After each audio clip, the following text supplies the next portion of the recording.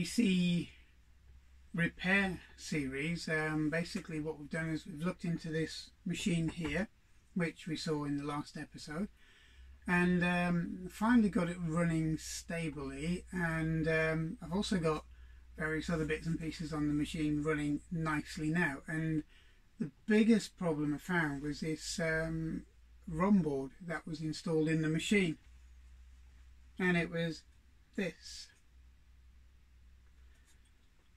This is a Watford Electronics 12 ROM system, and it's seen better days once I took it apart and had a good look at it, and that was causing the instability, which is what I thought it was in the beginning. But I hope to get it looked at shortly, and we'll repair it and then put it back in the machine. But since doing that, I've managed to get the machine to run nice and stable. I've transferred the ROMs off of that board onto the machine itself. I'm not running word-wise because don't really need to, because I wasn't quite sure why it was in this machine to start off with, because I found that this computer also has a early GUI, which is interesting. It's quite nice, and the mouse actually works on it as well, so it'd be nice to have a good look at it, and then later on we'll transport the ROMs onto this repaired board and back into the machine the way it was. Now, other than that, I've managed to get the disk drive functioning with the machine, and it runs really well, and I haven't really done much on cleaning it up yet, as you could probably see. I'm more interested in getting the mechanics or the electronics working of it and getting a stable working machine out of it. But I've also added to the system a monitor, a CUB monitor, and anybody who knows about these computers in the 1980s, the Microvitec CUB monitor was the go-to monitor for the BBC Micro, and we're going to take a look at that as well. So let's have a look at how the machine fares at the moment. So those of you who've been following this will probably recognise this kind of very off-colour BBC Micro. I've taken out the ROMs that run the teletext. They will go back in, but I really wanted to get as little in the machine as possible and build it up from there to get a nice stable system. So starting off with only the bare ROMs, which was originally just the basic ROM to get the machine powered up and booting. Then I added in one of the Watford Electronics ROMs, which seems, when I booted it up, which didn't work on the other board, seems to be nice and stable on this machine, and it contains a GUI and a Graphical User Interface, which uses the Quest mouse, which is beside you, which now works. And it's not the most complex of GUIs, but it was a start, and it was quite an early one, so we'll have a look at that. But first we're going to look at the quintessential monitor for the BBC Micro, and this is the Microvitec RGB CUB monitor. So let's just power the machine on, and we get a nice bright image, and this image is high res. You'll have to excuse the slight flickering because it's obviously picking up a scan rate with the camera picks up, but you hopefully be able to see how bright and how sharp this actual monitor really is. And it was one of the monitors that was used for the BBC computer program, and one of the big reasons for that is because it is a stable monitor, and it can produce or display very high resolution graphics, which this is in at the moment. Now what we'll do with this is we'll keep it on a slightly flickery monitor for a few minutes just to show you how this system works. Okay, so if I use the mouse and I go up to word processor, Okay, and you get the word processor, which is arguably a lot better than WordWise was. And as you can see now, the image is stabilized because it's not so bright and the camera can cope with it. And that's what you find on the computer program. It used dark scan lines or dark graphics lines to combat the scan line effect of these monitors, and that's why they used them. So if we do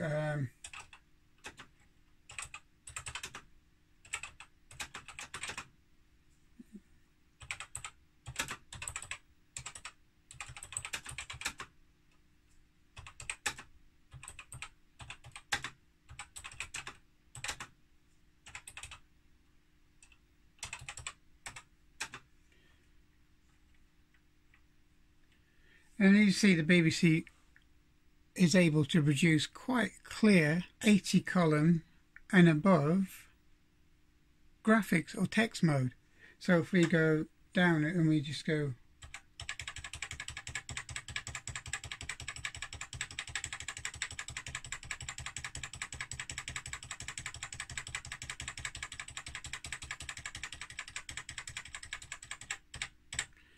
columns, 80 characters on the screen, and as you can see, it is very, very clear. And that's one of the biggest reasons why they used these monitors. But the odd thing about this is it's all graphically driven. So if I wanted to save this, there you go. Down at the bottom you have your list of files on this disk, and then you could save it whatever you want. But I'll just think this disk is full, but you'll get the idea. Yep, catalog full, doesn't matter. And then you've got basically load, save. So you've got save, load, exit, browse your disk, insert characters, overwrite characters. You have markers to cut and paste and copy and delete and move sections of your text. And then you've got print. So if I go to print, my next real job is to get a nice printer running on this, but you'll see it says the printer is unattached, which it is. So it's quite intuitive for what it is. Press escape, go back, and if I press break on this, we go back to the slightly flickering, very bright screen. But if I go to graphics, okay, this is literally a paint package and then erase, and basically it's just your general package that you would use on, say, an Apple Macintosh. But you can see it's in very high res and it's monochrome, in the same an Apple Macintosh was. Okay, so it's got all the features of roughly what the early Apple Macintosh was, and it does exactly the same. And this is on a BBC Micro, and it's round about 1982 to 83, so it's quite an early system that does this.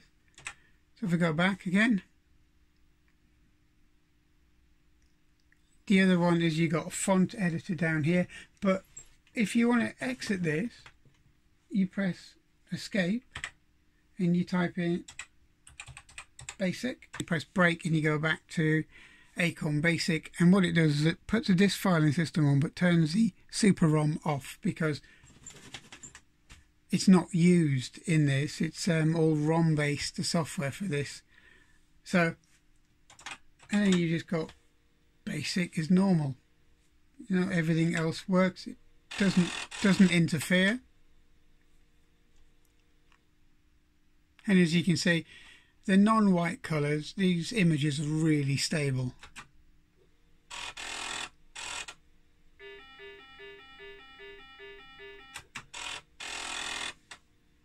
Okay, and this is off of a 5¼ inch floppy disk system. Okay, so you've got character editor.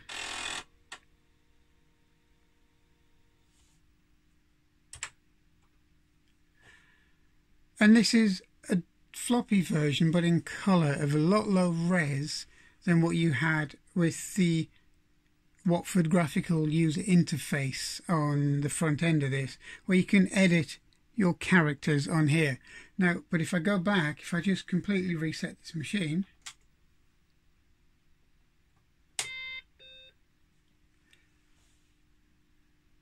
and we go to font editor here, this is the high res version. So it's quite bright, it's quite flickery, but you edit your characters in this box and create your own font,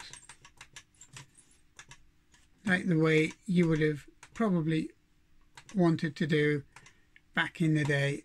And it's just the way that this is a nice neat package for somebody who does a lot of text editing, or a lot of editing, a lot of writing.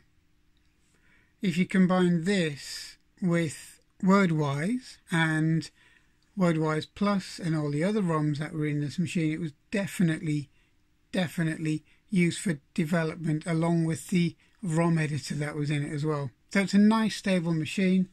I have a list of ROMs still to go in it, which is why I really want that ROM board repaired, so it should boot up and then we can put these ROMs back into this machine. And it's a good machine. It's really bright, works really well. The mouse it needs quite a bit of pressure to make it move. It's a bit squeaky as well, but you know, it works and it does the job, and it would have been a godsend back in the 1980s. The other thing is, if you clip and escape and you can do all of your normal stuff you could do on screen from here as well.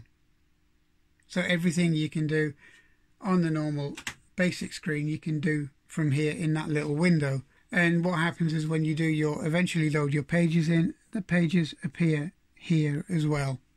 But the word processor isn't bad at all, and it's not massively far away from what we use now. So productivity wise hasn't changed an awful lot. So now we've got a BBC Model B that's functioning, working and stable.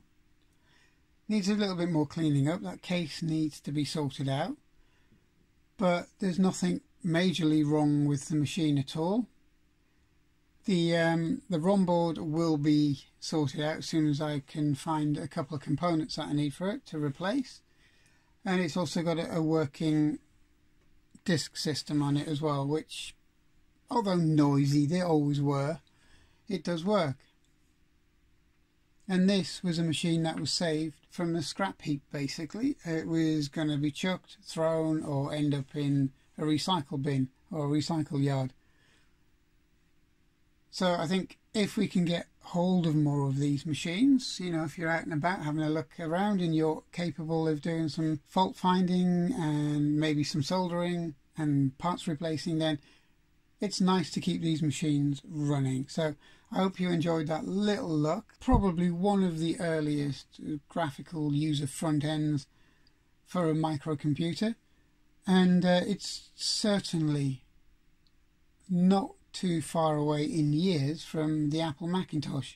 So it was a good effort, but I kind of think that they could have put a little bit more into it to make it a bit more intuitive for people.